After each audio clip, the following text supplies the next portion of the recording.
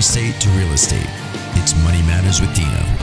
When you were at that early stage, did you also think about retirement and put money into retirement?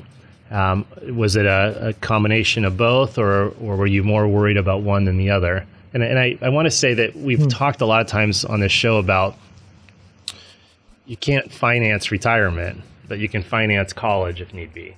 And a lot of times parents put so much into their kids, even after college, that they put themselves in a really bad situation and not have the ability to retire, when they should. So I'm just curious on your piece, did you even think about all that back then? We did, but we also allocated dollars where we thought they would best serve us. So yes, we started a retirement account and traditional 401k and some of the savings accounts. We also invested a lot of money into the kids' experience and education.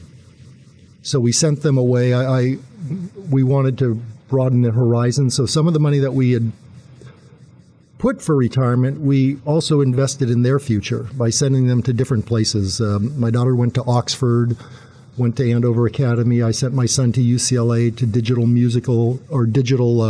Media Academy. So we took some of that money and we invested it in the kids to give them that experience and the exposure.